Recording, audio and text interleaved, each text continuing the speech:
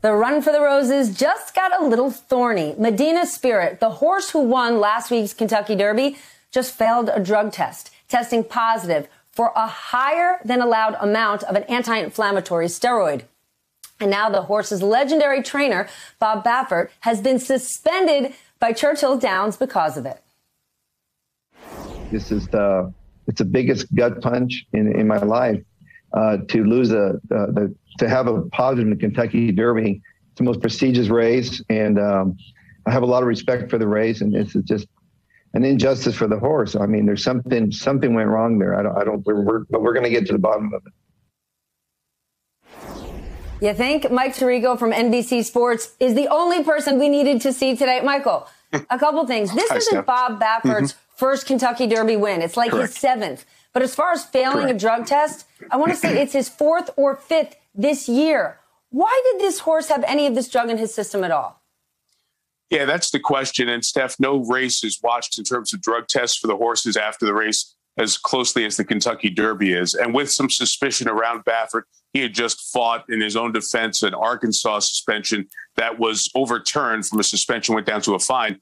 He knew that people would be watching very closely. That's why he has been so steadfast in his denial that he had anything to do with this or that the horse was ever injected or treated with this up before the race. So this is a tough one. The court of public opinion is going to be against Baffert because of the lengthy history. And we're going to have to wait till the second sample comes back to have a little clearer definition of where this is going to go. We have no idea at this point.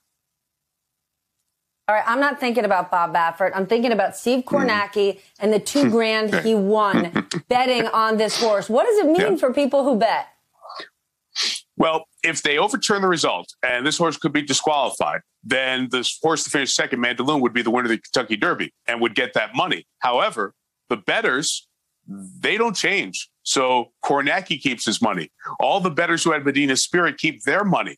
And everybody else who had the horse that was second and beyond, they don't get their money. And that's one of the concerns with this industry because it is pari-mutuel wagering and you do have the bettors propping up the industry. So Kornacki may be cashing some money that maybe in the end, history will show he didn't earn.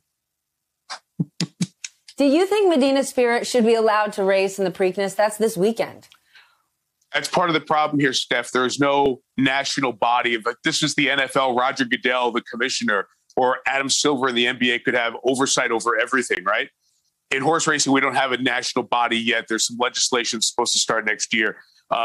It doesn't feel like the horse should be able to run if there's a question. However, what happens if they find out there was a mistake in the lab work and then you denied the horse the chance to run in the Triple Crown, the second leg of it? So this is a tough one. Will be interesting to see what the folks in Maryland who run the Preakness decide to do regarding letting the horse in or not. But Michael, hold on. A mistake in the lab work, wouldn't they double check it before officially releasing it if there was a chance there could be a mistake? Just like with a lot of drug tests, there's a split sample, right? So you got to do it a second time just to make sure that there was no contamination, something didn't go wrong. That has happened before. It's not likely, but it's very possible. And that's why, you still have proof to get to before Kentucky can definitively say he's disqualified. So that's why it puts Maryland in a tough spot. It doesn't feel right at this point, but they're going to have a big decision to make in the next 24 to 36 hours, probably. And what does all this mean for Bob Baffert? It will put into question the results if this is a positive test. Again, we don't know that for sure. But, Bob is the human face of the sport. He's the most recognizable person with the sport. He told me out in California a couple of weeks ago, he knows there's a target on his back. He feels that others are jealous of his success. This would have been and might be still his 17th Triple Crown win. So he knows that he faces the spotlight. I think that's why he came out so vociferously defending what happened in the treatment of the horse before the race.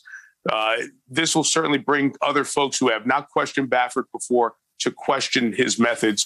But for Baffert, he's going to have to prove innocence because there's too much evidence that keeps building up that rides a very gray area with Baffert and drug tests with horses, as you mentioned, over the last year. Hey, thanks for watching our YouTube channel. You should know that you can follow today's top stories and breaking news and catch up on your favorite MSNBC shows all in one place. Download the NBC News app today.